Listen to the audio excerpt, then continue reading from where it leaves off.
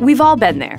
You have something in your phone that you need to translate. Maybe it's a text from your coworkers, a YouTube comment, or a post from a friend, and you just need to know what it says. But it's actually a lot of steps to translate it. You copy it, switch apps, paste, translate, reply, switch back, and hit send.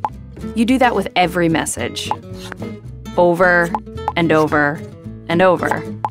So we had an idea. What if instead of switching apps, Translate was accessible from inside any app? So you could translate any text right there. It's something we're calling Tap to Translate, a feature in the new Google Translate app. Here's how it works. Say you're chatting in WhatsApp. Maybe your roommates all speak Hindi, but you don't.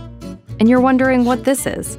Just copy the text like you always do, and the translation appears right up here. You can even hear how to say it. Shubh Shukrawar. Maybe you want to impress them by replying in Hindi. So you type, "Let's party."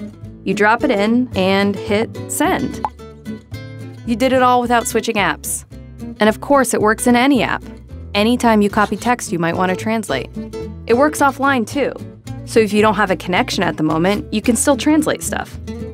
Tap to Translate. Get it with the new Google Translate app for your Android phone.